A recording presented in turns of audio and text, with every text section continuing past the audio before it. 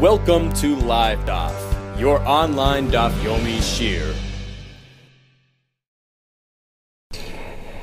Shalom Aleichem, and welcome back to today's Daf Yomi, a brand new Masechta, Maseches TEMURAH. We begin at the Mishnah on Daf Beis Amud Aleph. Says the Mishnah, Kol Memirin. All have the ability to make a TEMURAH. Now, what is a TEMURAH? Let's take a look at the Rashi on the top line.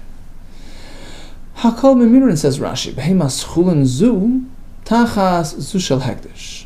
So he has a carbon animal in front of him, an oila, a shlamim, for example, and he says, look, that other animal, which is not kaddish, should be instead of this one. So he's basically trying to exchange one for the other. Now, in reality, that will not happen.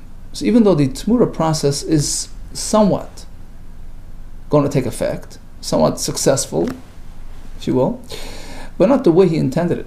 You can't really exchange, you can't really transport the Kedusha from the carbon over to the other one. At most, you can also add Kedusha to the next one. So, literally, the meaning of TEMURAH in our context isn't really an exchange, rather, that's what he's trying, that's what he's attempting, but in reality what's going to happen is that there'll be some sort of expansion or extension, so the Kedusha will spread over onto that number two as well. Hakol Memirin. All have the ability to make a TEMURAH, whether it's men, women, echad anoshim, vechad noshim.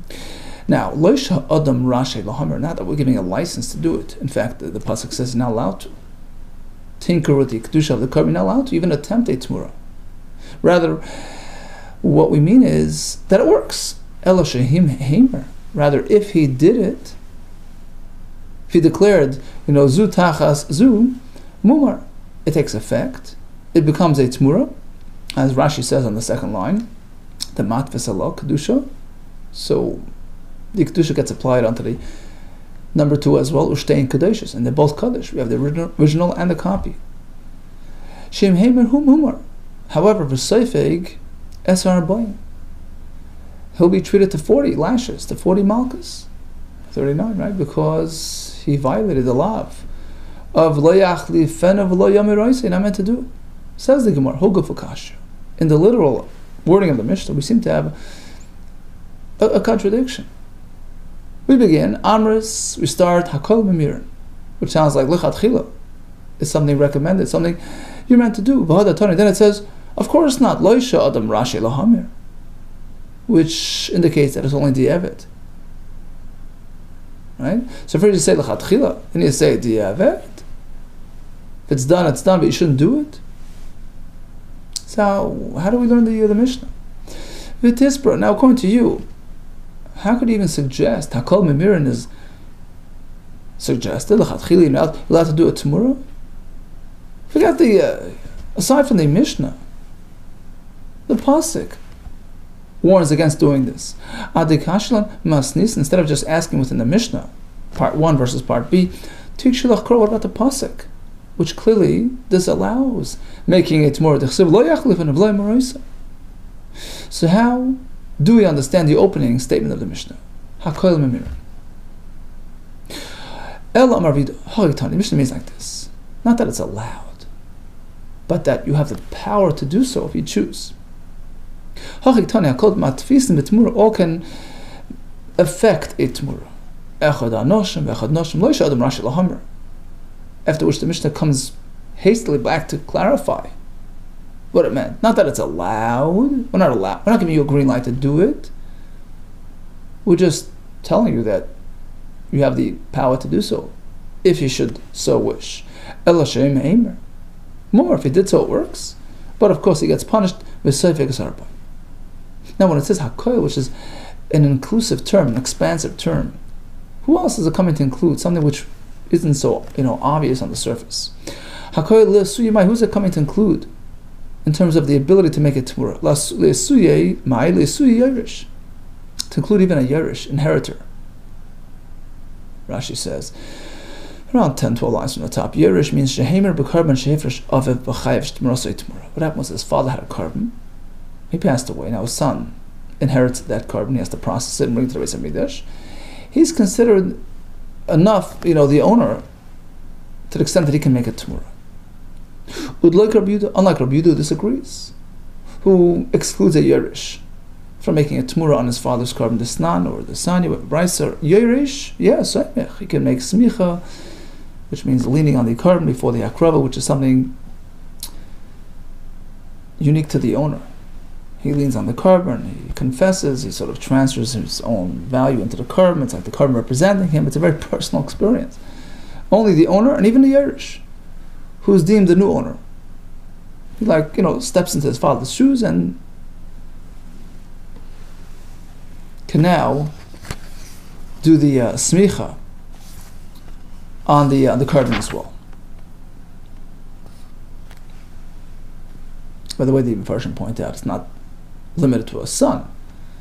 Any sort of Yerush, any family member who's the official, formal heir, so he takes over the process. He can do the smicha. Yerush can do the Temurah as well. Meimer, Divir Meir. Rabbi Yehuda disagrees. Rabbi Yehuda Eimer, Yerush einoi saimich. Unless you're the actual original owner, you can't do the smicha.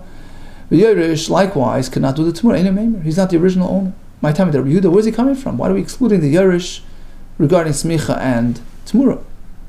Answer is, he's going to learn something which happens at the onset of the Hegdish, at the initiation of the Hegdish,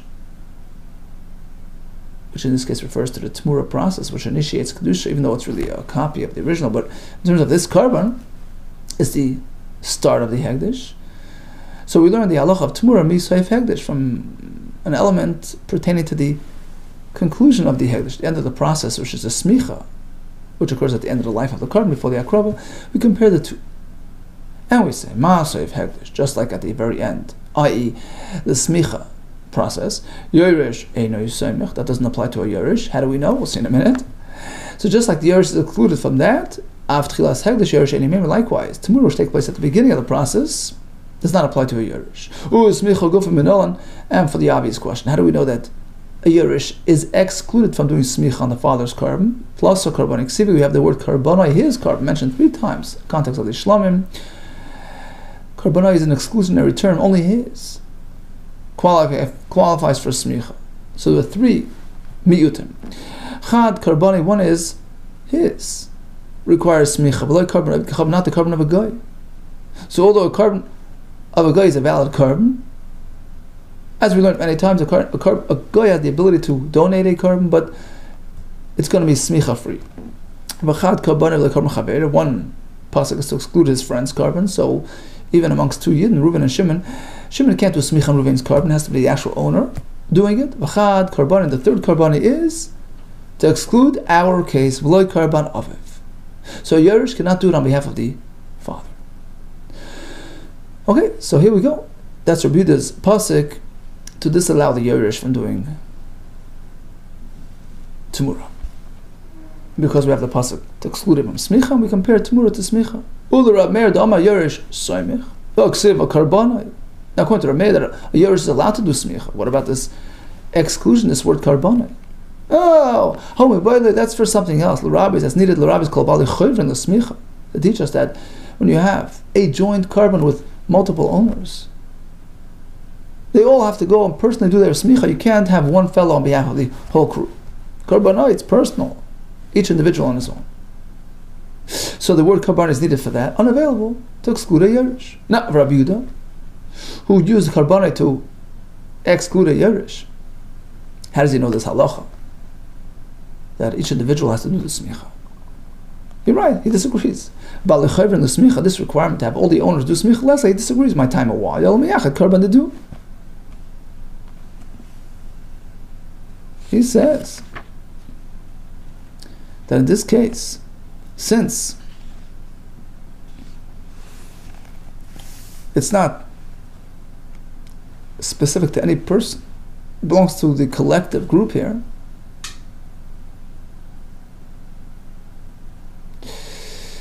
so as Rashi learns, there's no smicha at all, because smicha is specific to a privately owned carbon. This is a jointly owned carbon. It's sort of a communal, it's a collective carbon. There's no smicha at all. On the other hand, we could say Rabbi Yehuda agrees that even this collective carbon requires smicha to be done by each person separately. So back to the question, if one pasuk, one mentioning of Karban is used for this, so now we're short one pasuk to exclude the Yerush. The answer is he'll condense the other two halachas and have them learn from the same pasuk, which again frees up a pasuk for exclusion of the Yerush. The two halachas that we mentioned, this allowed the korban of a goy from smicha, the korban chaveri and his friend, fellow yid. It's really one and the same point. Mechad kor nafka, learned from the same pasuk. Rashi explains. It's really one and the same point. Korbanai means it has to be performed by the owner only. You can't have somebody do it on your behalf, irrespective of whether it's a yid for a yid or a yid for a guy. Now, Rashi does add that it's a known fact that the guy himself cannot do smicha. Rashi brings the Gemara Menachos. It says by smicha b'nei Yisrael, it's only for a yid. So that's out. The fact that a guy cannot do smicha on his own, that's simple. That's a very basic notion. The question was, what about the korban of the guy? Does the korban need smicha? Meaning, you'll do it on his behalf. Korbanai says, no, it has to be done personally by the owner. You can't do it on behalf of somebody else, be it a yid or a guy. So both halachas really enwrapped in the same pasuk. So now we have an extra pasuk. We have one pasuk korbanai available lebali chayvin l'smicha, to instruct all the members of this joint korban to do their smicha. Okay, so bottom line, we have a machlekes between Rabbi Yehuda, who says that a Yerush cannot do TEMURAH, just as it can't do semicha, versus Rabbi Meir, who says a Yerush is in on both accounts. Now we have the psukim, we explained how each one applies it. Now over to Rabbi Meir. Rabbi Meir, the Amma Yerush Meimer. We explained why Rabbi Yehuda disallows the Yerush, Korbanai, as opposed to a Yerush. Now Rabbi Meir says a Yerush can. How does he know that? My time, Amalach, the pasuk makes a reference to it. Imhamar Yamer. Imhamar Yamer is an extra word. Imhamar Yamer. Why that duplication? L'Rabbas HaYerush, to allow even a Yerush to do TEMURAH. So once that's established, V'yolav Seif Hegdesh, we turn to Talmud Bavli. V'yolav Seif Hegdesh, V'tilas Hegdesh, will compare the smicha process, which occurs at the end of the process, to the TEMURAH, which occurs at the beginning. Ma'atchilas Hegdesh Yerush Meimer, just like TEMURAH, which occurs at the beginning, can be done by Yerush as well, as we just explained. Af Seif Hegdesh Yerush Meimer, likewise smicha, which occurs at the end, can be performed by a Yerush as well. Now, for Rabbi Yehuda, according to Rabbi Yehuda, what does he do with the extra pasuk Imhamar Yamer?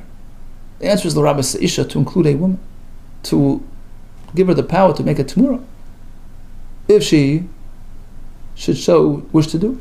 Okay, the sign we have in a Bryce. Why would I think a woman is excluded?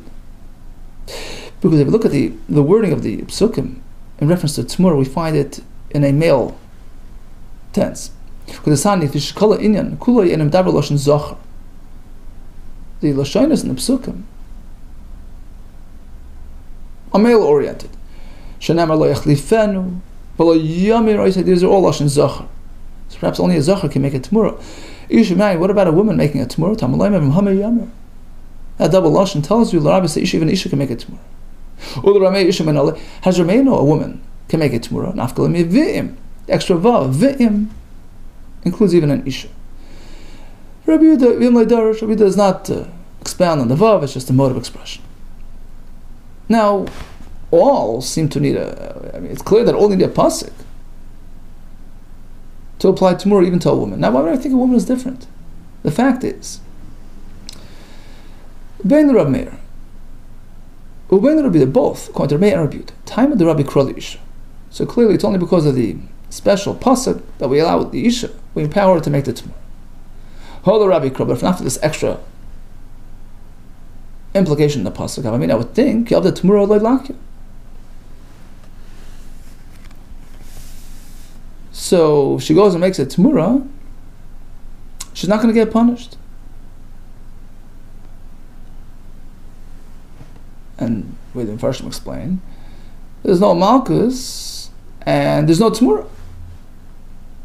Rashi says lakya She doesn't get malchus, v'im himira, Temurah saying Temurah, it's not a Temurah. So meaning, why isn't that baseline? Why isn't that understood? Why isn't that presumed? We know that a woman is included in all the Isurim in the Torah. Any violation, any Isur, applies equally to men and women. Likewise, the Temurah process, which is inherently a deviation. We have a halacha, a well-known rule, Isha, man or woman, are equally accountable for their deviations. Kiyasam kol chatos adam. Hishva hakos, the pasuk says, chatos applies equally to all.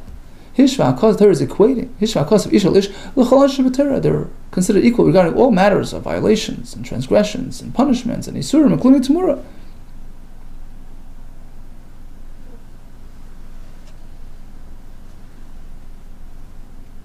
So if the lav lo yachlifenu, do not make it applies equally to both, we assume the outcome as well, which means that the Temurah does take effect, applies to her too. She has the power to do so. Says the Gemara, Istrich, there's a special need for a pasuk to include a woman. Why there's room to think, Hanamili, Oynesh, the Shava ben Yachar b'Mitziver. When does this universal rule apply regarding a matter of violation and punishment that applies to individuals, to the community, if they should violate? So those matters, those halachas, apply equally to all genders. But here by Temurah, which is something unique that only applies to individuals. You know, a tzibur, a collective community, cannot make Temurah. It only applies to a privately owned carbon, not a collectively, community-owned carbon. It's not an einish which applies equally to all. It's not. We have a mission later on.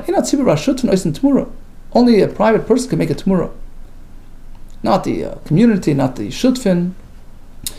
So perhaps since it has that limitation, perhaps it would be limited to males only. Even if a woman tries, she won't get malchus. It doesn't work. Kamashman comes the pasuk, a special pasuk, that it applies equally to the isha as well. Now comes an interesting shayla. What about an underage, child? Boy Ram Barcham, Katan Maushiyam. So I have a katan, not yet an adult. Can he affect Temurah? Can he make an exchange? Hechidami, how old is he? What are we talking about? Ilema, is he really young? He hasn't yet arrived at the time frame called Oynas Nadarim, where he has the ability to make a vow, which is actually within a year of adulthood. Once he turns 12 by a boy and 11 by a girl, they have the ability to express themselves and commit themselves in terms of a vow, special halacha regarding vows. And Hegdish, right? So he hasn't yet arrived at that point. He's under that age as well. There's no question that it doesn't work. He doesn't have the power to affect anything at this point. The kivun dakdushi le'agdish, you can't even make an Hegdish. A proper carbon, amur meimer, could you suggest that I'll make a Temurah? He can't generate kedusha. The question would be, if he's already at that point. Bekatim, he's underage, but sheigil, and he's already at the point that he can make a vow. He's 12 years old. He understands where it's going, and right. Shall we say, given that since we learned elsewhere that although the pasuk speaks about an ish which sounds like an adult, matam leimar kiyaf neder, why is the pasuk expressing like the kiyaf neder? It's coming to include even a 12-year-old. L'rabis muflas hamachlish. Yafli means he expresses, he understands. Yedei lahaflis. He can differentiate, he can draw distinctions, he understands what's going on, he knows who it's going to. So even though it's not yet an ish, he's samach lish, he's within a year of adulthood, it works. The kaddish, so his hegdish works. If he initiates a kedusha on a carbon, it works. So perhaps, just as he can make a proper hegdish, he can also generate a Temurah, maybe. Mida agdushi magdish. Since he can make it regular hegdish, perhaps amur yami, maybe he can make it Temurah as well. Or no. A proper hegdish yet, yes. But a violation such as Temurah, no. Idilma. Kivan the lav bar anshnu b'Temurah lemitfet, since he's not yet accountable for his deeds. So on the one hand, he has an element of adulthood, he can make a hegdish, but he's not yet accountable, he's not getting punished for doing an averus, so perhaps he's excluded from the whole parsha of Temurah, which in itself is a violation, is a isur, and that doesn't pertain to him yet. Right? The pasuk says, don't do it, and if you do it, it takes effect. So perhaps it's a package deal. One who is accountable for his misdeeds. For the Einish of Leich Lifenu. So at the same time, if he does it, it works, but a cotton, perhaps not. Intim Salam. Now if you'll tell me, regarding this question, cotton, Ovid, Temurah, perhaps, yeah. Even this cotton who's close enough to adulthood, who has some abilities of Hegdish, can make a Temurah as well. So perhaps that's because, he's eventually going to become an adult. The Ha'asil Chal Anshin, he is eventually going to grow into full adulthood with full consequences for his actions. So he has that sort of potential lying, dormant within him. So, yeah, he can tap into that power. So that's regarding a katan of a Yisrael. What about a guy? A new question. Can a guy make a Temurah? On the one hand, we can say, yeah, shall we say, the fact is he can make Hegdish. As discussed earlier, he can donate a carbon. As we learned, the Sani with the Nabraisa, ish. Why the ish, the double Lashon? Mata Walema ish, could have just said ish. Why? Repeat it. To include even a guy. The rabbis, they can donate a carbon just like we do. Since he has that ability, perhaps he can make a Temurah as well. Or perhaps, no, since he's not responsible, not accountable, he's not going to get punished for it. Likewise, if he does it, doesn't work. It's a package deal. Your ability comes with accountability. So that's the question. Amar Tashma is a raya. It's not from a bris. So he's going to focus on the second question regarding the guy. A carbon that a guy donated has unique limitations. You can't go ahead and use it for personal use, but it carries no me'ila consequences. There's no me'ila for one who uses it for personal, interests, in terms of having to pay back more, the chaymesh and the carbon. That doesn't apply to a carbon of a guy. It's excluded from that. What other limitations apply as well? It doesn't have the standard halachas of a regular carbon. Pigul, nicer and tamei, right? Pigul is where it was processed with the intent to feed it to the mizbeach or to the kaihanim beyond its expiry date. Nicer means the actual flesh was left behind its expiry time. But tamei, a person who eats it when he's tamei. All these, halachas and consequences do not apply to the carbon of a goy. And also, a nice in Temurah. His carbon cannot generate a Temurah. And you meant to know that a guy never brings along the nesachim, the wines and all that with his carbon. Aval karbonator nesachim. Although the carbon itself requires nesachim, we sponsor it from the public coffer. Div Reb Shimon. Rabbi Yossi, I disagree. Bekulan, I don't apply all these limitations. Bekulan anirei lahachmir, regarding all these halachis, I'm strict. I apply it equally to the carbon of a guy. Okay, we'll get to the reasons later. But when do we exclude the carbon of a guy from Me'ilah? Because of his be'ech, by his regular, carbon. Aval because of the kabayis, but if he donated to the building fund, regular donation to the treasury of the mizbeach, of the Hegdish Malman, of course, is Me'ilah, despite it being the donation of a guy. Okay, end quote. At any rate, what does the Brisa tell us? Regarding Temurah, which is topic of today's discussion. Ein oisin Temurah, the carbon of a guy cannot generate a Temurah. That's a pretty clear-cut confirmation on our question. Of course it can't. No, Viram Bar Chama, who had posed this question to begin with, he says, no, of course, I agree that if it's a carbon that a guy donated, that doesn't have the ability to make Temurah. That was never up for discussion. I had no question if the guy designated a carbon on behalf of a guy, to atone for a guy, to, that wasn't my question. Of course there's no Temurah.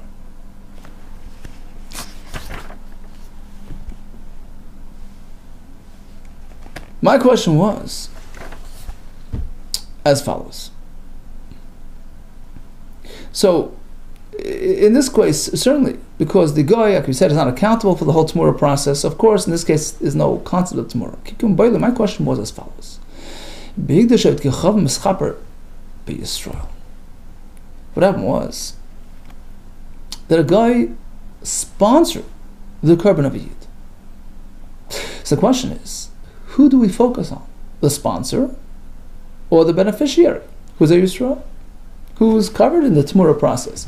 Basar Magdish Haslin, do we look at the Magdish, the guy who the donor? So there's no Temurah there. Basar Meschaper Haslin, do we focus on the fellow getting the kapara from the carbon? He's like the new owner. And if he's a Yid, Temurah applies. Asks the Gemara, but that too can be resolved very easily. We have halacha from elsewhere that in terms of a Temurah, the owner is considered the one that's benefiting from the carbon, not the one who actually donated it. Tifshalei with Rabbi Avo, we can clarify his question based on Rabbi Avo. Three halachas, one of which is related to us, the middle one. First of all, Magdash Moisef Chaimish. Three halachas regarding ownership and hegdish. One is the Magdash is Moisef Chaimish. So if you donate a carbon, you want to buy it back from the hegdish, you want to redeem it if there's a blemish. So it depends. If it's a stranger, he just pays the value. If it's the Magdish, the original owner, he adds a fifth to the fee as well. That's specific to the Magdish.